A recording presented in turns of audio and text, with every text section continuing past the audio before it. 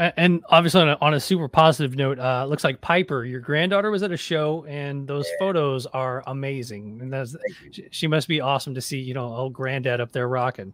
She loves it, man, and you can see it in her eyes how she is zoned in. She's so serious about it. She's 5 years old. She just started school, but Nice. her passion and just the way she listens to music, like she was I guess her favorite band is Spirit Box. Okay. And I heard their name, but I got to hear them for the first time with my granddaughter screaming the lyrics. I think I posted on my live story. It was the coolest thing, and she's just playing air drums to it, and I'm like, "What are you? How do you know this?" So it's I think she's going to be my little musician. And Nice. my daughter didn't want to do that. I never pressured her to do it. She just wasn't into it. But granddaughter she might be a drummer. She's going to do something. Nice. When my son, who is now 8, when he was 4, I took him to see Kiss, Oh, and he walked away just like, he was like, when Gene Simmons licked his bass, and he was all about the fire and the blood, and I was like, exactly what I wanted to happen happened. that's great. That's how most of us musicians my age. That's the same thing. We saw Kiss and it changed our world. Like I'm Yeah. going to do that.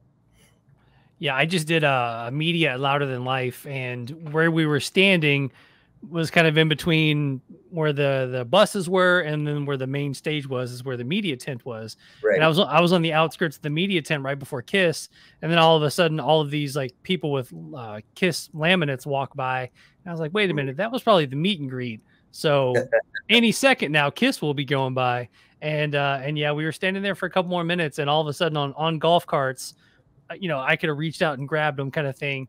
All 4 members of Kiss in full Kiss regalia go by on Wow. golf carts, and my 10-year-old self, screamed inside. Yeah.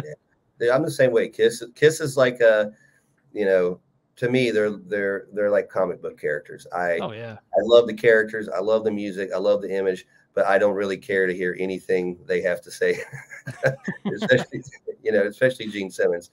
That's just one band. I've never let their view of other things because the Gene and Paul are very opinionated on with their things. So, but I've never let that affect me. Listen to Kiss, and if you ever come on our bus when we're having before a show, it's Kiss is always playing.